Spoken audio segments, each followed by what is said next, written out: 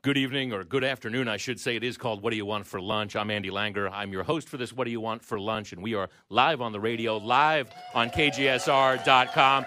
And we have a live audience here in our brand new, very fancy KGSR Music Lounge, getting ready for South by Southwest. Bands will be coming in and out of here, and we're going to warm up the lounge, well, the way it should be, with Adele. Let's hear it for Adele playing a sold-out show.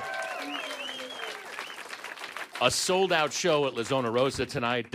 In the music business, they call that an underplay. It means she's playing a room much smaller than she typically does or could, and so that's a rare opportunity to see Adele in a small room tonight. If you have your tickets, well, then good luck, and if you don't, it is sold out.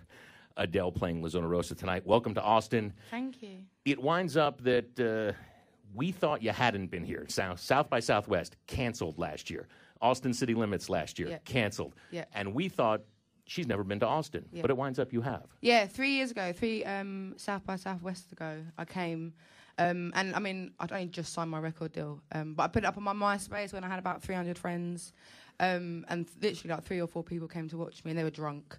They weren't even sober, so even if they'd enjoyed it, they wouldn't have remembered enjoying it.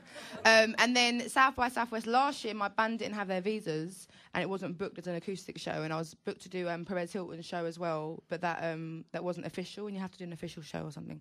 And Austin City Limits I cancelled, because I couldn't be in Texas. I needed to be at home in London and be there for my family, so that's why I cancelled that. But I am here now, and I have been before, and I like it, and I'm so sorry it's raining. I was so looking forward to some like Texan heat, like go some barbecue and stuff like that, but it's a bit cold and wet for that right now. All right, well, we'll talk more about what's happened in between that first South by Southwest and now, but why don't we hear some live music in the KGSR Music Lounge.